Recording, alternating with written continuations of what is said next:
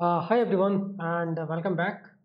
So in previous couple of videos we were talking about the technology APIs and that is done, and here we can see all the routes for the technologies like get, put, post, delete, get by ID, delete by ID, update by ID, create new technology, and get all technologies. Okay, I mean, this was basic CRUD, and we already have this in the controller. Now, the next target for us is to write the post controller and post services. Okay, this was the technology controller, right? Controller route is this, and API v1 is a global prefix, and we have this HTTP get by ID, and create. So it will return 201, it will return 200, it will return no content 204, right? So these are the HTTP status code, and these are the APIs we have. And when we see this as a Swagger, you can also see the schema created, right? The name is required, and for update, I mean, name and ID is required, right? So this is a basic Swagger spec, and in the future we also going to have authorization on top of these APIs, so they will not be publicly accessible. Now, next thing we are going to do, let's go to the entity relationship diagram. Here our next point is talking about the post APIs and their relationship with the post type, bookmarks, post type, technologies, user, comments, lot many, right? So first of all, post should have a relationship with the post type, and the technology ID is a foreign key there. So post type ID is a foreign key, technology ID or type ID is the foreign key, and there is also user. So we'll create these three entities and define their entities relationships. Okay, so let's take a look here in the entities. So let's create a user. We'll have user ID, email, last login provider, and all. So how to create it? Simply just copy this, and here we can actually define user dot entity dot ts. So it's like a new entity we are creating. The only tricky part is defining the relationship. Okay, primary key ID is a UUID. Table name can be a simple user. Okay, this is user entity. So we are going to store only email. Email is type varchar, length is 255, string, and what else we have?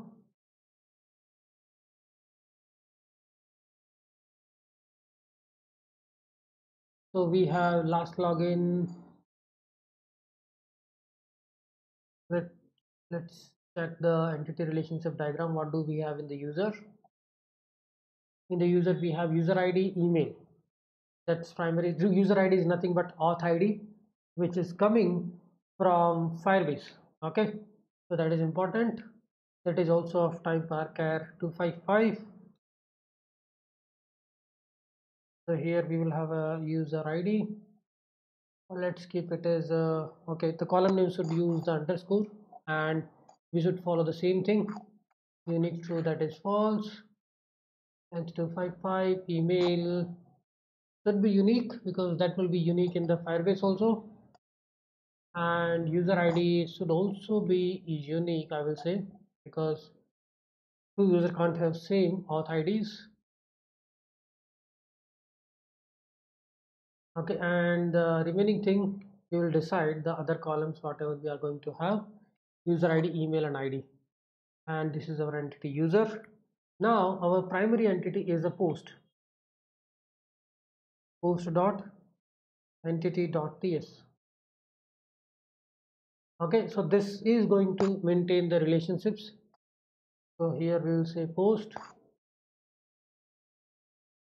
I will call it as a technology post.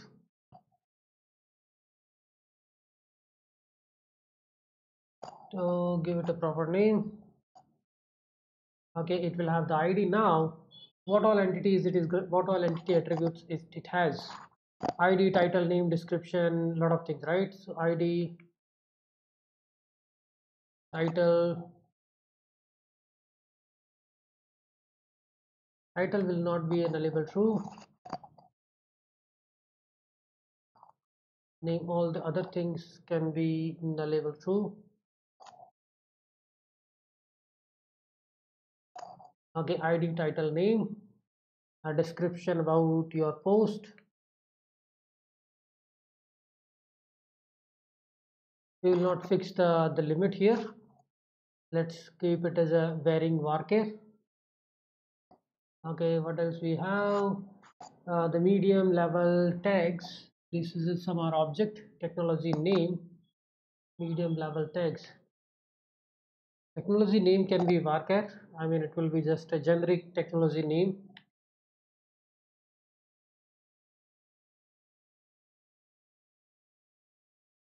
Technology name varchar nullable true, and then we'll have medium. Sorry, level. Level can be enum. Now it can be enum of type three things: level, medium, intermediate, advanced. String nullable true. Okay, nullable true. Type. Now we'll define the associations. There are many columns in the post like technology ID. Now we can also have another thing is a media link author. Author can be honor. We don't need any additional attribute for that. So author media type. Let's call it as a media link. That is string. Now other columns we are going to have like honor. Honor will not be a straightforward. It is going to be derived from the user entity, right? So we will define like user is having a primary key and it will be a foreign key here, and user can put multiple posts, right? So first we will define the relationship from the user to the post, right? And that will be one to many. One user can publish multiple posts, right? So for one to many relationship, like let's take an example here. So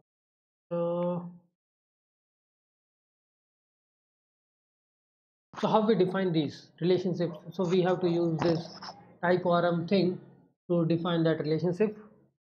Okay, so here, so we need to understand these relationships: one to one, one to many, many to many, or many to one. I mean, which annotations you will put in which entity. Okay, let's say I have like you simply user, and there is a post, right? It is like 1:n. One user can trigger multiple posts, right? So what all annotation, what annotation I will put in the user entity, what annotation I will put in the post entity, that is important thing, because if we are putting the annotations correctly, the relationship will created automatically, and you don't need to write any query to populate this table and this kind of a relationship, right? So what we will do is we will use this TypeORM relationship, which is like one to one, one to many, many to many. So if let's talk about user, and here we are talking about user and the posts. Okay, so we are going to use these annotations. Let's talk about them. Why this not working? One to many. Okay, then there is a many to one. Okay, the importance, like what syntax you will be writing, right? So these all are coming from TypeORM, right? And based on these entities only, so we are actually defining these entities, and based on these entities only the relationship will be triggered. Okay, so here let's say this is one to many. I mean, this particular table is going to have many records, right? So it will be many to one relationship. Many to one means many posts will belong to a single user. Okay, here we'll define the association, and where it will belongs to user. Okay, and what is the relationship with the user? There will be a column in the user entity, and we can name it as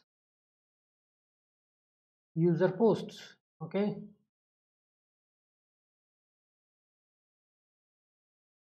and this column will be known as user ID here,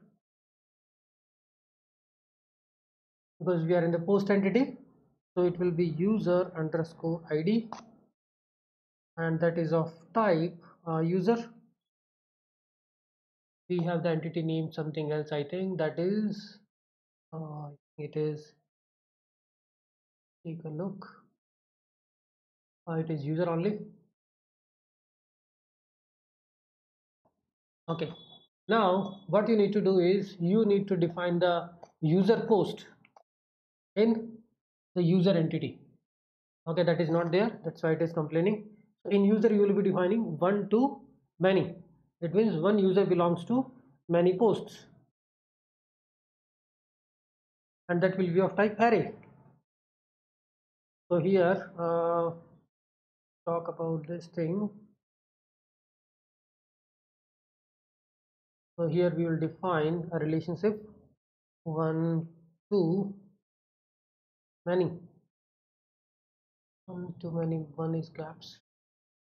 Okay, here I mean one will belongs to many posts, right?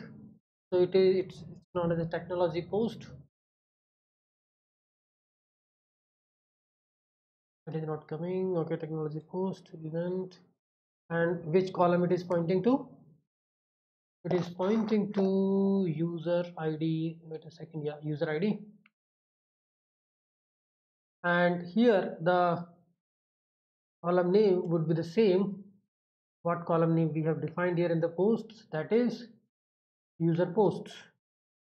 Make it as a caps because it will be multiple. Public user posts, and the type for this is technology post in array. Got it? So what we have done is we have defined one to many relationship from user to post and many to one from post to user, and they are bind like this with these attributes. So what it will do is in the post table it will create this user ID. Similarly, we can have the technology ID also. So technology ID will also be a foreign key in the post, right? So let's do the same thing. So here I will say, I mean ID will automatically gets added when we move it, so let's keep it user only. Technology will points to technology entity.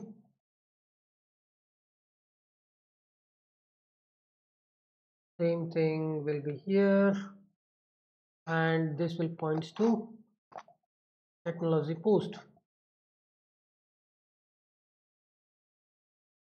and this column you will be creating in the technology with one to many, same as we have done in the user.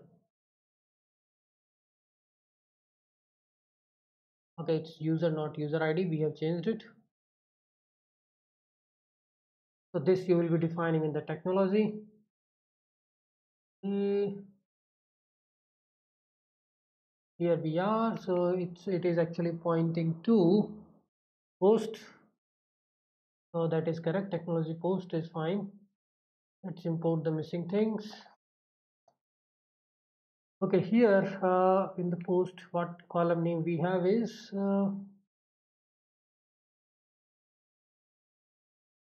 the column name is technology post. So same we will use here, same name, technology post, and this is pointing to technology. Cool. So we have defined the same set of association, and you can also, why it is not coming? Okay, on delete cascade.